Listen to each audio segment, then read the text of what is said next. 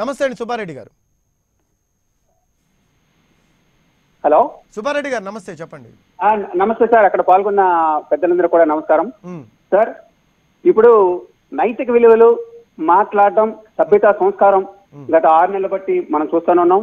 ఏ స్థితిలో ఏ పొజిషన్ లో ఎవరున్నారో ఏం మాట్లాడుతున్నారో కూడా అర్థం కానటువంటి దౌర్భాగ్య స్థితిలో మన శాసనసభలో ఉన్నట్టు ప్రతి నాయకులు కానివ్వండి, ప్రతి నాయకులు కానీ మాట్లాడుకుంటున్నారు. ఒక ఎలక్షన్ కమిషన్ పట్టుకొని ఆయన పరమ బూతులు తిట్టడం మనం చూసాం తమ్మినేని సీతారాం గారు. మరి ఇటువంటి పరిస్థితుల్లో ఆయన ఫ్యాక్షనిస్ట్ అని రాయడం తప్పని నేనైతే అనుకోవడం లేదు. ఎందుకంటే వైసీపీ ఆయన చాలా బాధపడిపోయారు. ఇందాక ఫ్యాక్షనిస్ట్ అని రాయడం ఏంటని చెప్పి ఆయన ఉందాక తగినట్టు కాదని వారు సెలవిచ్చారు. అయితే ఒకటి మాత్రం వాస్తవం అండి. మరి అదే విధంగా ఇప్పుడు జమిలీ ఎలక్షన్ ఆయన 2022లో కావాలంటున్నాడు మరి మోదీ గారు. అదే విధంగా రాష్ట్రాన్ని ఎన్నికలపై ఆయనకి బలం ఉంది కాబట్టి మరి 2022కి ఎలక్షన్ పెట్టేస్తామని చెప్పి రాజ్యాంగం మారిస్తే మరి జగన్ గారు ఒప్పుకుంటారా? చెప్పండి. మీరు రాజ్యాంగ పరంగా తీసేస్తానంటున్నారు ఆయన్ని. కరెక్టే, రాజ్యాంగ పరంగా తీసేస్తారు. ఆయన ఏం తప్పు చేశాడండి? ఆయన చేసిన తప్పల్లా ఎలక్షన్ మీకు పోస్ట్ పోన్ చేయడమే. ప్రజలందరూ గమనిస్తున్నారు సార్. మీరు ఎవరు ఎన్ని వేసుకున్నా సరే ప్రజల వాస్తవాలు గమనిస్తున్నారు. వైసీపీ నేతలు చెప్తున్న దాని ప్రకారం అధికార పార్టీ నేతలు ఒకటే చెప్తున్నారండి, ఆయన్ని మేము తీసేయలేదు, ఆయన కాల పరిమితి అయిపోయింది ప్రస్తుతం తీసుకొచ్చిన ఆర్డినెన్స్ ప్రకారం అనేది వాళ్ళ వాదన. దీన్ని మరి మీరు ఎలా తీసుకుంటారు? 5 సంవత్సరాలు రాజ్యాంగం ప్రతిపత్తి ఇచ్చింది సార్. రాజ్యాంగ ప్రతిపత్తి కలిగింది, స్వయం ప్రతిపత్తి కలిగింది. శాసన గారు ఎప్పుడు చూడండి మీరు, ఆయనకి ఎటువంటి హక్కులు ఉన్నాయో సేమ్ హక్కులు ఈయన కూడా ఉన్నాయి. మరి ఈ హక్కులు కొమ్మం లేక పొగబెట్టడం అంటే మీకు అర్థం కాదు. చెప్పండి ఒక్క నిమిషం సార్. ఆయన సుబ్బారెడ్డి గారు ఒక్క నిమిషం. కృష్ణయ్య గారు ఉన్నారు, చెప్పండి కృష్ణయ్య గారు. సో ఇప్పుడు ఒకళ్ళకి ఇన్ని ఇయర్స్ అని చెప్పేసి మనం జాబ్లోకి తీసుకుంటాం, వాళ్ళకి ఒక అగ్రిమెంట్ ఇస్తాం. ఆఫ్టర్ దట్ మనం ఆ అగ్రిమెంట్కి సంబంధించి ఏదైతే ఇచ్చామో అవన్నీ చేంజ్ చేసేసేసి 3 ఇయర్స్కి 5 ఇయర్స్ అంటే 3 ఇయర్స్కి కుదిర్చిన తర్వాత అది నెక్స్ట్ తరం వాళ్ళకి అప్లై అవుతుంది. కానీ ఈ తరం వాళ్ళకి అంటే ఎవరికైతే మనం తీసుకున్నామో 5 ఇయర్స్ అని చెప్పేసి వాళ్ళకి అప్లై అవ్వదు అని చెప్పేసి ఒక వాదన బలంగా వినిపిస్తున్న పరిస్థితి కనబడుతుంది. ఇందులో వాస్తవం ఉందంటారా? సో ఒకవేళ కోర్టుకు వెళ్ళినా కూడా సక్సెస్గా కోర్టు కూడా వాళ్ళకే అనుకూలంగా ఇచ్చే అవకాశం ఉందనేది ఒక వాదన.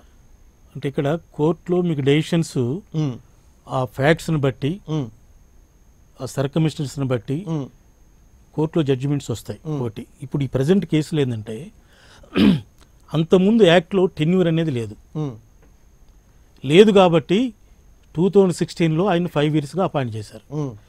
ఇప్పుడు ఆ యాక్ట్ని ఆర్డినెన్స్ ద్వారా లెజిస్లేటివ్ అసెంబ్లీలో పెట్టి పాస్ చేయలే, ఆర్డినెన్స్ ద్వారా ఆ యాక్ట్ని అమెండ్ చేశారు. చేసి దాంట్లో టెన్యూరు 3 ఇయర్స్ అని పెట్టారు, మళ్ళీ ఎక్స్టెన్షన్ 3 ఇయర్స్ అని పెట్టారు. అదేవిధంగా అంతకుముందు ఈ ప్రిన్సిపల్ సెక్రటరీ ఆ క్యాడర్లో అని ఉంటే దాన్ని తీసుకొచ్చి రిటైర్డ్ జడ్జి అని పెట్టారు.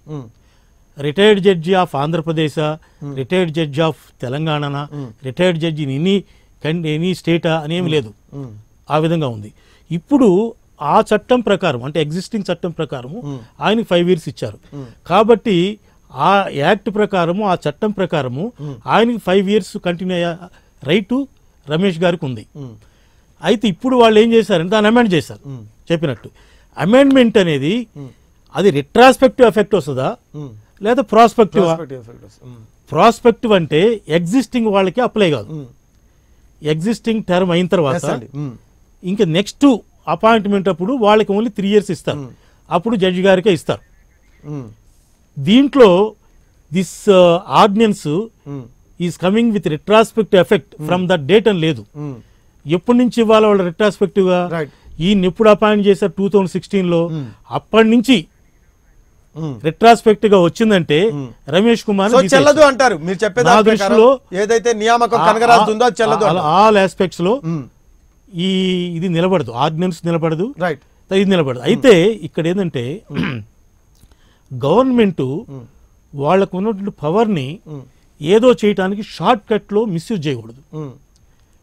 ఇప్పుడు ఒకటి నేరం చేశాడు, నేరం చేసిన దానికి చట్ట ప్రకారం వాడికి ఏదో చేయాలి, అంతేగానే వాడు తప్పు చేశాడని చెప్పి నువ్వు కూడా తప్పు చేయకూడదు. ఇప్పుడు ఒకటి చెప్తున్నాను ఇక్కడ, వీళ్ళ మెయిన్ రీజన్ ఆబ్జెక్టివ్ ఏంటి? ఇప్పుడు ఎన్ని చెప్పినా కూడా రిఫార్మ్స్ అన్నా జడ్జి గారిని పెట్టాలన్నా ఎన్ని చెప్పినా కూడా నమ్మే పరిస్థితి ఎవరు లేరు. మెయిన్ రీజన్ ఏంటంటే ఈయన సడన్ గా ఎలక్షన్స్ ని పోస్ట్ పోన్ చేశాడు మాకు కన్సల్ట్ కాకుండా అనేది. ఆ ఒక్క ఆర్గ్యుమెంట్ లో నాకు కూడా రీజనబుల్నెస్ ఉంది.